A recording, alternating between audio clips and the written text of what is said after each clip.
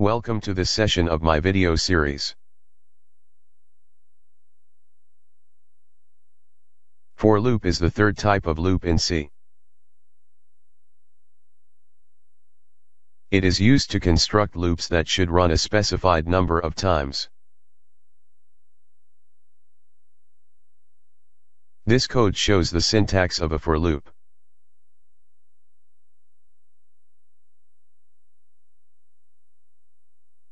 This loop is written with the for keyword.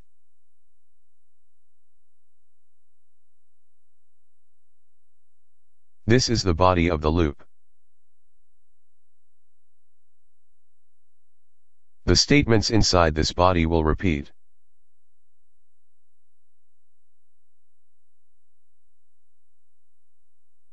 This is the initialization expression. The loop variables can be given initial values here. The initialization is usually done to 0. But it can be any other value also according to the code logic.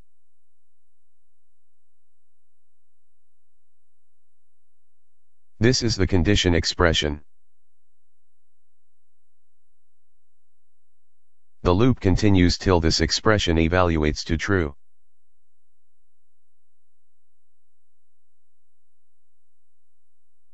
This is the increment or decrement expression. It is used to ensure that the loop terminates after some time. This loop is the most compact of all. It contains all the three parts close together, and on the same line. This is an equivalent while loop. Here the three expressions are spread far away from each other.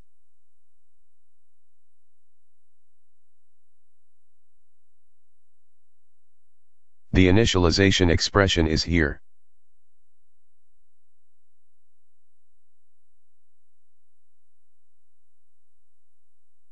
The condition expression is here.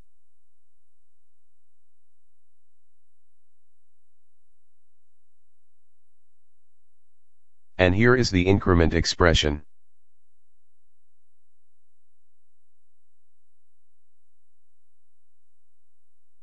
The three expressions are better arranged in a for loop.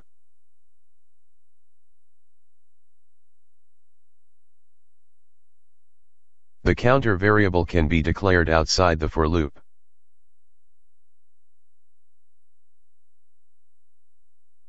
The loop variable can be declared outside the for loop.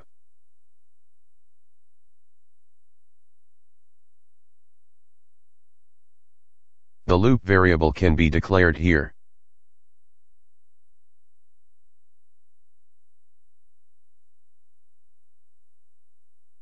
The initialization can be done as usual. But there is no need to declare it here, because it has already been declared above.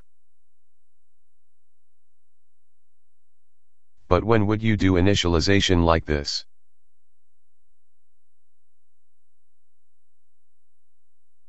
Any variables declared in the for loop are available only inside its body. They are not available outside.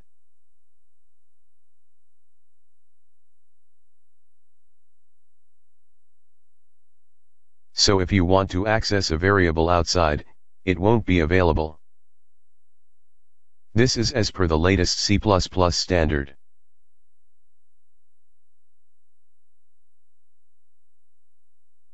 In this code the counter variable has been declared inside the for loop.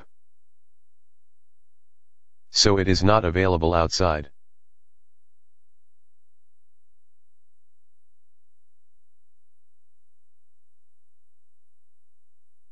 The counter variable is not available at this point.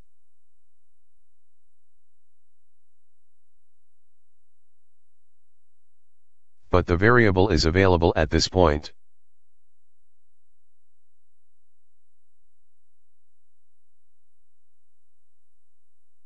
This is the reason why the loop variable could be declared outside.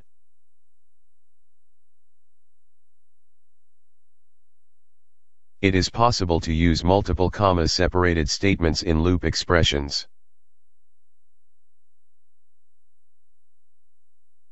This code uses two variables for initialization expression. And the condition expression is a combination of both I and j. Two comma-separated increment expressions are also used here.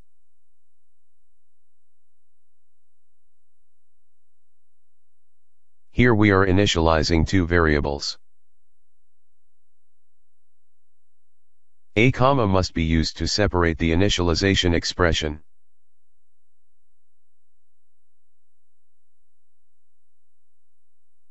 This is the condition formed by combining both the variables.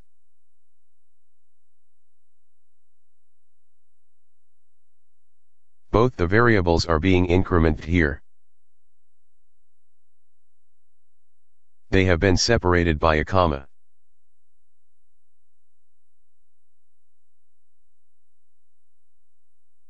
There are various variations of for loops. Let me show them here.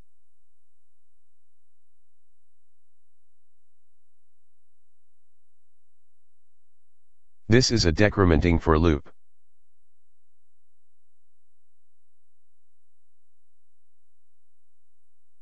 The loop variable is initialized at a higher value.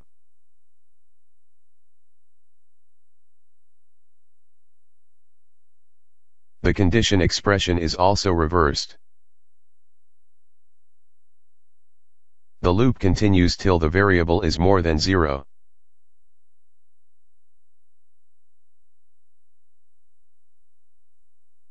Here the loop variable decreases by 1 each time.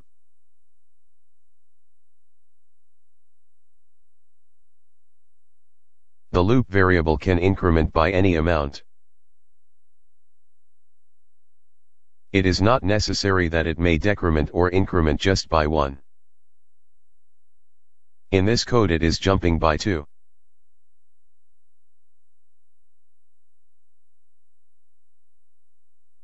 The loop variable is incrementing by 2.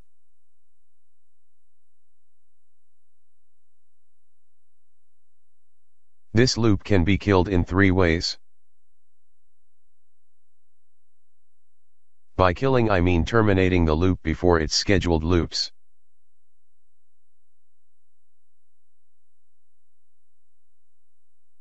The break statement can terminate the loop anytime.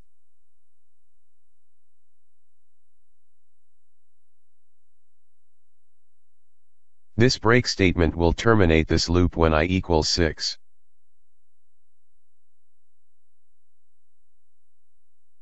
The control jumps to this place outside the loop.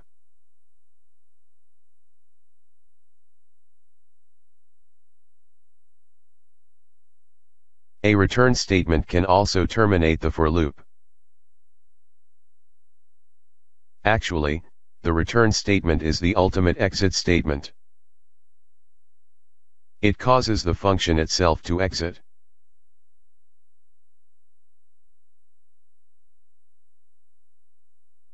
This return causes the function to exit. Consequently, the loop too exits.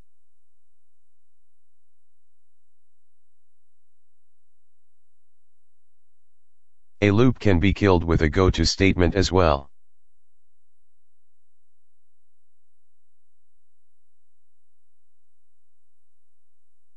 C allows you to give labels to certain parts of your code. A label is any valid identifier. A label uses a colon, just as you have seen case labels in a switch. This keyword makes a jump to the label named here.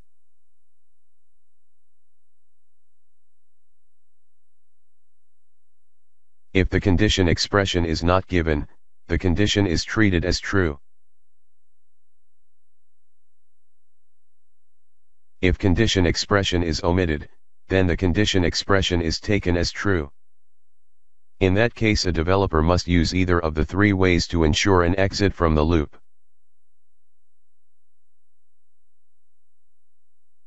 The body must use break, return or go to statement to terminate the loop. Otherwise, the loop would hang and it would be bad programming.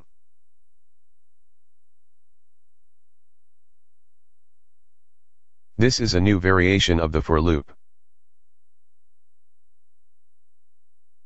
It is used for reading the elements of an array.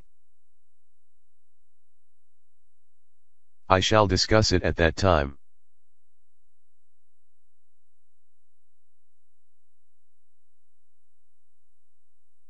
Thank you.